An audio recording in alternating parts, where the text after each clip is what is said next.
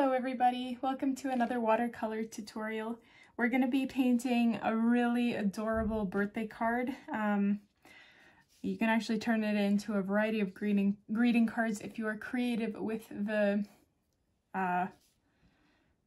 bee saying. So this is going to be bee themed. The first thing I want to do is just pencil in a circle. Now, what would be probably easier is if you already had a circular object.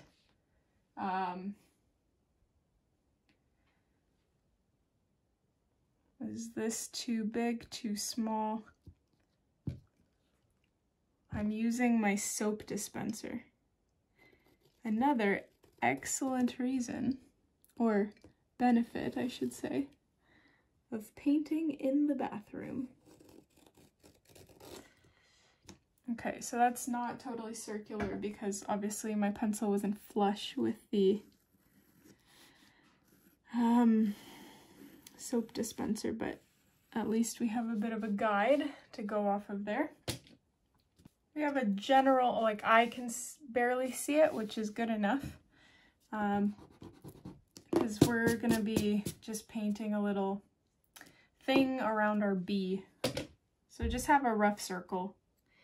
So the next thing, we are going to have a bee inside of our circle, and basically I'm debating whether I should first, yeah, I'm going to just trace it out for myself first, or draw one just so I have a reference. So the body of my bee is going to be like that big probably. Kind of draw yourself an egg shape if you want to freehand this. And the top, the head is going to look like this. And then the middle portion is going to look like this. And then the bottom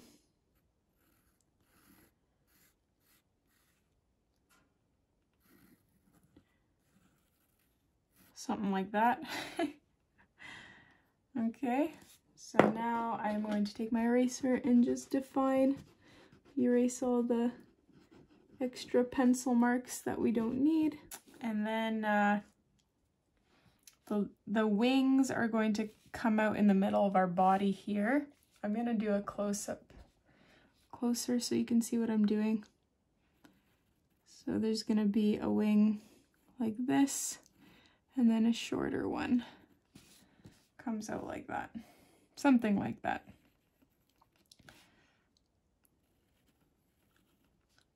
And then I'll have leg, antenna, a leg, leg.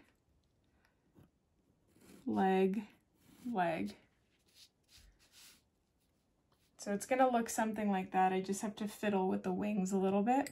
So next we are going to actually fill this bee in. So, you know, ideally you probably want to erase your pencil marks, at least. Like the legs don't matter because those are going to be black, so you're not going to be able to see those through your watercolor anyways. But the body, especially the wings, you kind of want to erase the pencil marks so that it's not totally visible. So I've kind of done that a little bit, but I do want to see what I'm painting, so I'm just going to leave that the way it is.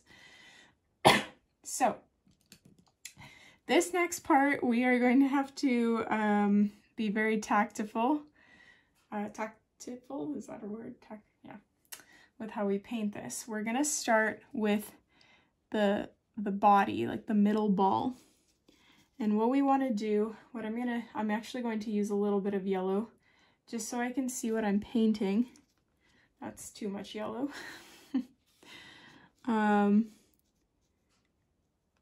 Ideally, you just want to use water, but I can't see what I've covered if I just use water. So I'm taking yellow because that's going to be one of the colors we're going to use for this portion anyway. And it's the lightest one, so all of the other colors that we subsequently use are going to be, what do you call it? Like, they're going to cover the yellow. So actually, I'm going to go ahead and just do the bottom as well, because the two are almost going to blend into one another. So might as well have them both prepped. So you want it wet, but you don't want it soaked. So keep that in mind. Okay, so the first step is loading your paintbrush with intense yellow, and we're going to paint a thin stripe at the top, like that. So kind of from wing to wing in an arch. Then we're going to take brown, and for all these you want to use really intense colors, like lots of color, not a lot of water. And so for this portion, I'm going to extend that yellow with brown all the way to the bottom on both sides. Like this. Okay. And then, actually I want to make that a little bit thicker. Both the brown and the yellow should be a little bit thicker. Like that. And then I'm going to take black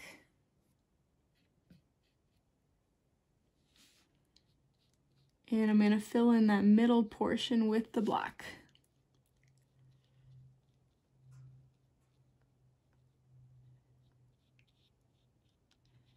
And that black is going to go downwards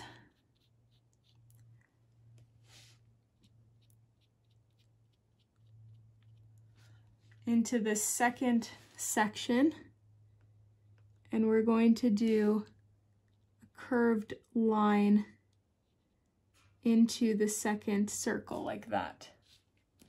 Okay, I'm gonna take the risk, go closer here. Hopefully I will stay on camera.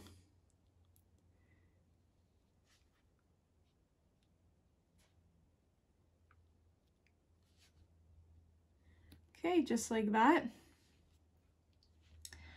So actually we should make it a tad bit thicker because I made that bottom body ball pretty big. And now I'm gonna rinse my brush and I'm gonna pick up yellow, like that same yellow that we used for over here.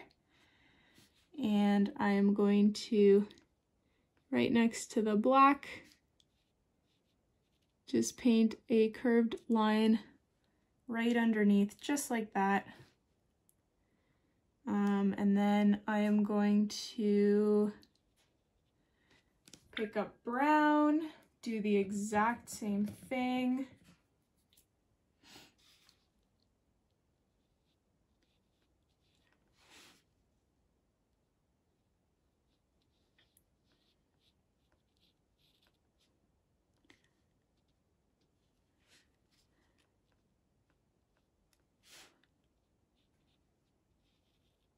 And then I'm going to pick up black again.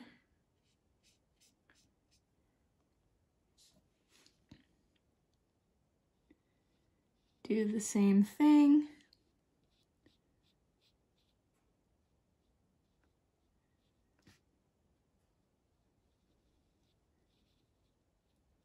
And then that last section is just going to be white or clear. So I'm gonna pick up a little bit of white watercolor, even though it's kind of pointless because it doesn't show up. But if we have a little bit of water with that white, it should allow the black to slightly bleed into it. which will create a nice effect.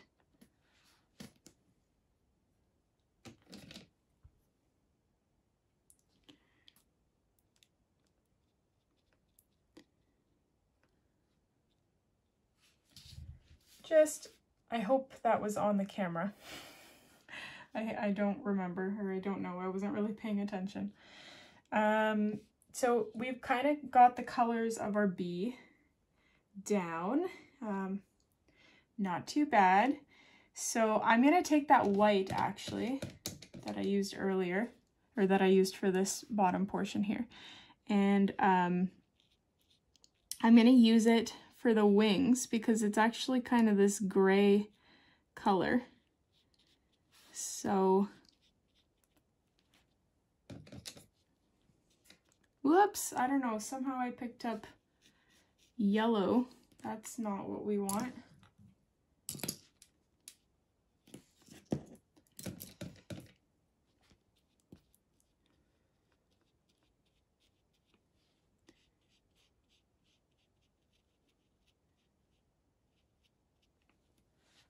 There we go.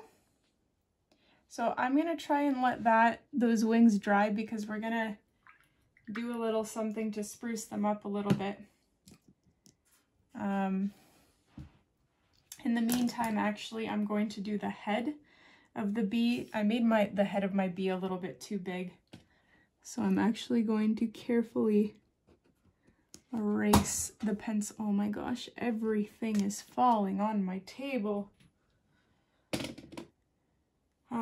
Yeah, I erased that head and I'm gonna make it a little bit flatter, I guess you could say, than what I drew with the pencil. So the same shape, just not sticking out as much.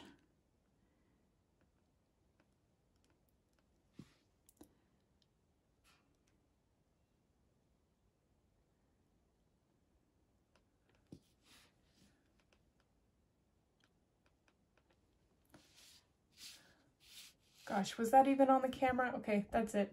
I'm zooming out so that I actually stay on the camera. Perfect. So hopefully our wings have dried enough because I'm switching to my quadruple zero, so super thin liner brush here. And what I want to do is cover up these pencil marks, which I actually should have just erased in the first place. This is very risky because if the watercolor is still wet, which it is, I'm smudging it onto the white.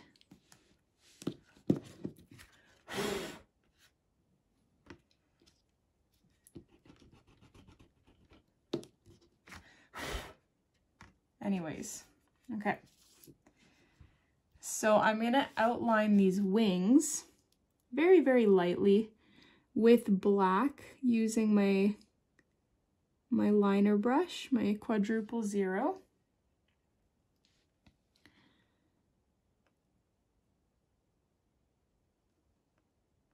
And the thinner it is, the better it is because, you know, wings don't actually have a black outline around them. And I'm also going to add this line that makes it look kind of like a wing. So we're separating it into these little sections like a mosaic. Again, as thin as you can if possible.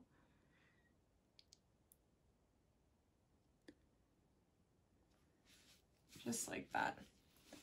So that looks a lot better than that side, so I think we did a good job. Just gonna do the other side now.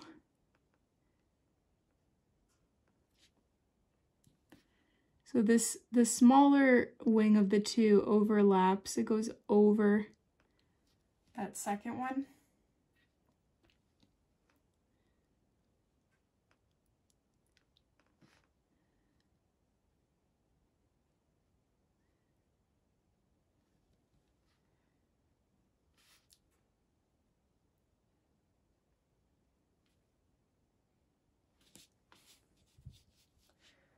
Sort of like that.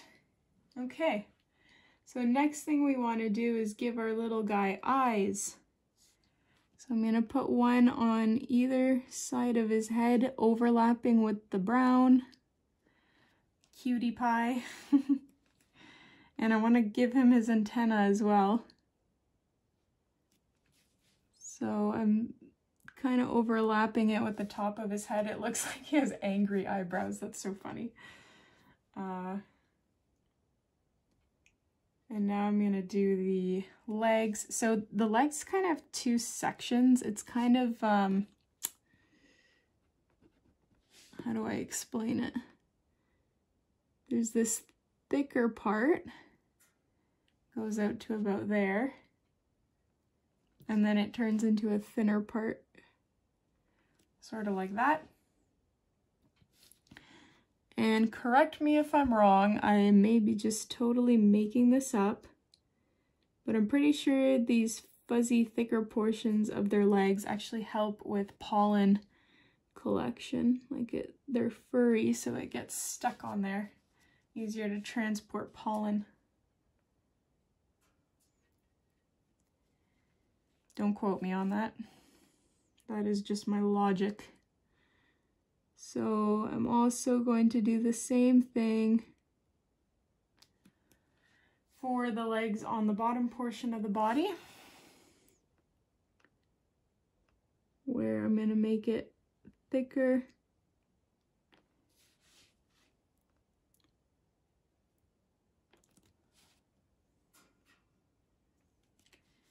And then it's just going to go straight out from there. I'm going to erase those pencil marks later when the paint has dried. And then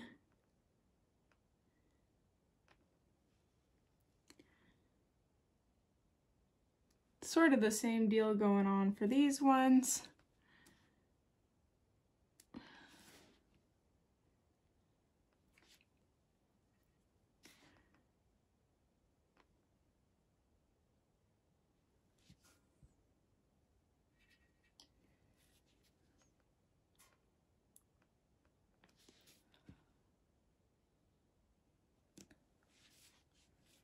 Just like that. I hope that was on screen. So, oh, that bee came out looking so cute. So, great. We've got the most complicated part done, which is fabulous. Now we can focus on the fun part. Well, I mean, that was fun too, but, you know. So this next part, we're going to create this cute little floral arrangement around this bee. So we're going to need yellow, orange, green. So I am going to first paint the flowers of this arrangement and then the greenery that attaches it. So I'm grabbing my yellow because that's going to be my primary color for this. And I mean, you can paint these flowers however you like, really. You can make them very abstract looking, just whatever you want. I don't really know what I'm gonna do yet, but just basically little yellow flowers, blobs of color, whatever, doesn't matter. But they're all going to be joined with greenery.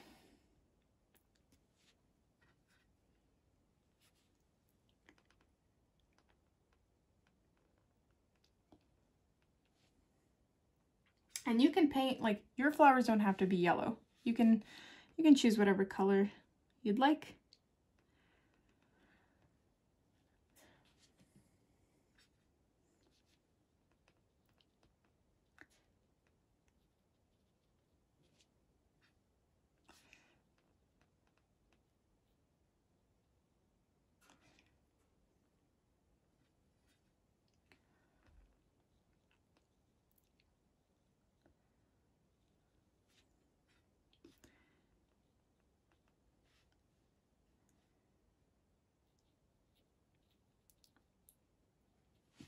Okay, so I kind of went all the way around.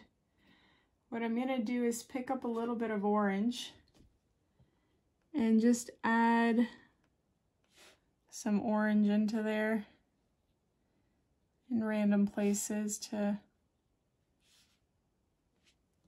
make it more colorful. And while those are drying, we'll touch them up later. I'm going to switch to my green. So you can use whatever green you've got. I'm gonna mix a little bit of lime green in with what I've already got. I'll show you what I've already got going on my palette here.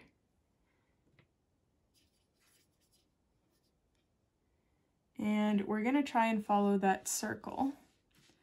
So it's basically going to be a circle of green with little leaves and stems and stuff coming from it.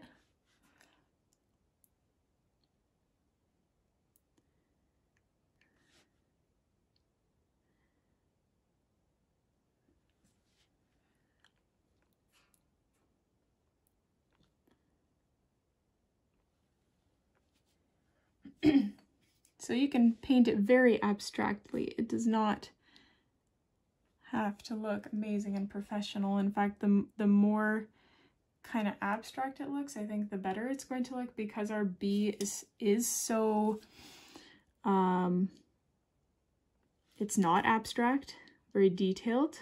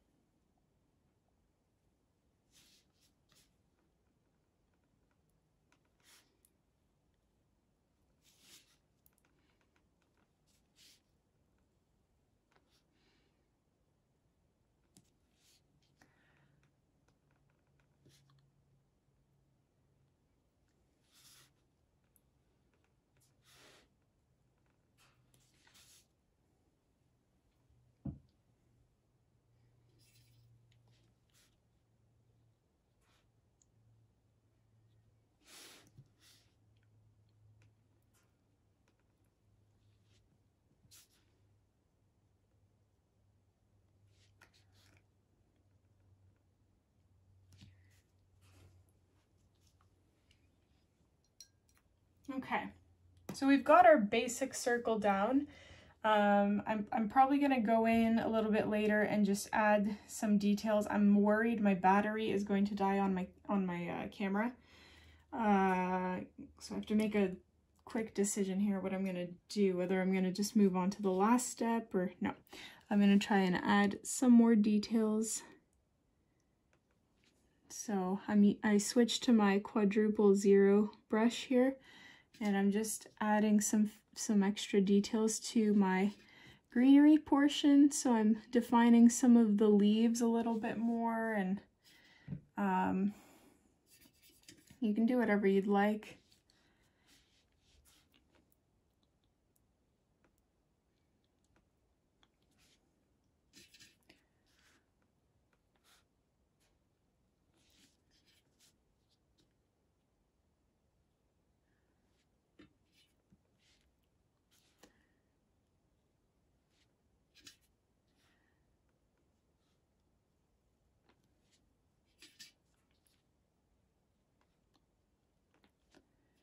Mine is just looking a little bit bare, so I do want to add some leaves and, you know, other things, so it has a little bit more volume to it.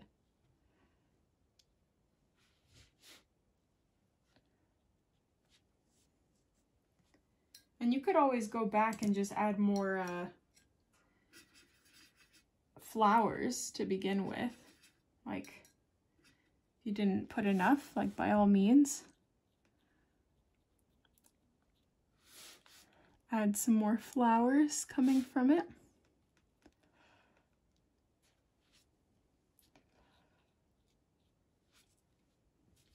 in random places. I keep going off the camera. I'm so sorry about that. Okay. I'm gonna keep this the way it is. I'll go back and add some more details later, but they're not too important right now. What I do want to do is show you how I'm going to do the holiday, or the greeting, the happy birthday greeting. So I want to do HAP, like H-A-P, and then -B. So instead of happy birthday, it'll be happy birthday. Do you know what I mean? Like in the bee theme. So I'll have the HAP,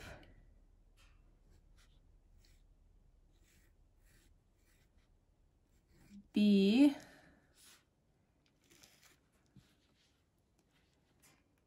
and then birthday.